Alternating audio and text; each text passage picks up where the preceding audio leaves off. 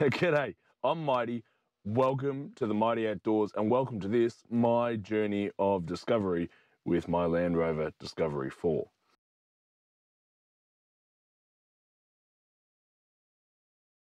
Now, people buy Land Rovers for all sorts of reasons, and if there's one thing I've learned since joining this community is that Land Rover owners love talking about and hearing about why other people go ahead and buy their Land Rovers, what they love about them and the likes of that. So I thought today, as a quick one, I'd tell you a little bit about my journey and why I decided to buy a Land Rover Discovery. And there are effectively three reasons: function, form, and emotional reasons. All very good reasons, in my opinion, to throw your hard-earned cash down on a Land Rover or whatever other vehicle it is that really pushes your buttons. So, on the function side of things, I remember watching a Land Rover series done by Andrew St. Pierre White on his channel 4X Overland. Great channel. Always got a lot of enjoyment out of seeing him drive Land Rovers around. When he took a Land Rover Discovery 4 over the Baboons Pass, which is the highest road in a particular part of Africa, and it was really quite impressive. And I remember him saying, either on that video or one soon after it, just how capable, straight out of the box, the Land Rover Discovery 4 is. Now, yes, you can go ahead and do all sorts of modifications to it or any other four-wheel drive to change the way that they respond and the way they handle the terrain and the likes of that. But straight out of the box, he thought it was a very good product, which is good. I'm always happy to see that someone else thinks that the car that I want to buy happens to be a good car. But if you're interested in seeing exactly what that Baboons Pass was, go ahead, find his video. He does a very good job of it. So straight out of the box, it's incredibly comfortable. Functionality wise, it's not only very capable, but it's very comfortable. I've got the standard TDV6 lowest spec model, and it has nice black leather seats, most of which are down in the back of the car at the moment. But its traction control aids, the way the car handles on the road, in my opinion, it's very, very well built, and I'm very happy with it. Second point is form. I think, in my opinion, is if you're going to go ahead and spend money on anything, and to be fair, this is not a cheap car.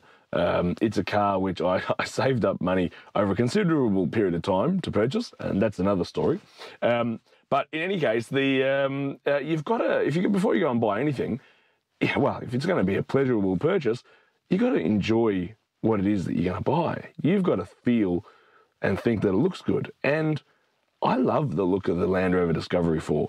The boxy lines, the way that it's designed, the evolution from the 1 to the 2 to the 3 to the 4 of the Discovery series, I love it. I really do. As much as any other reason, I think that's a valid one. You've got to enjoy and like the look of what you're going to buy.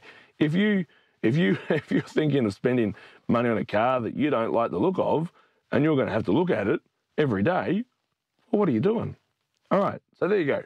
Function and form. Two very valid reasons for going ahead and buying, your vehicle, whichever it is that it happens to be for you. For me, it's my Land Rover Discovery 4.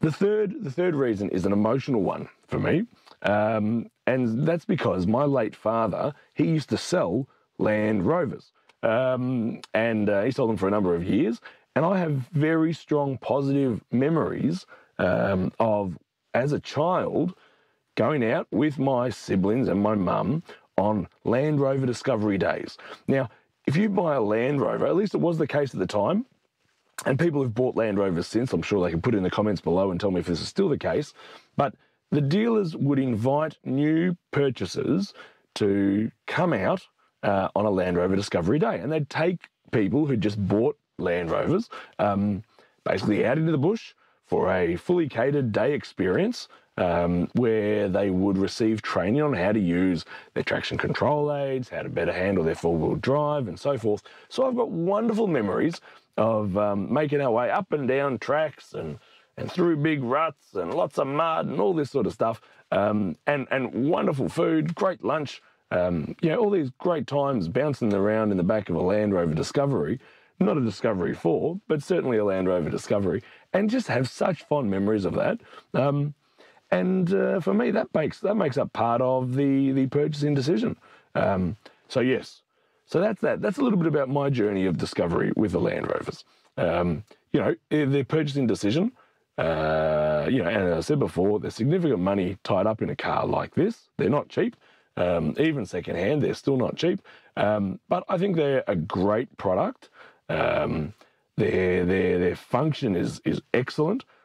In my opinion, the form of it is just such a good looking vehicle, and there's a bit of an emotional attachment to it as well. So there you go. That's a little bit about my journey of discovery. Thanks for being here with me in the Mighty Outdoors, and I can't wait to see you next time in the Mighty Outdoors. Hooroo.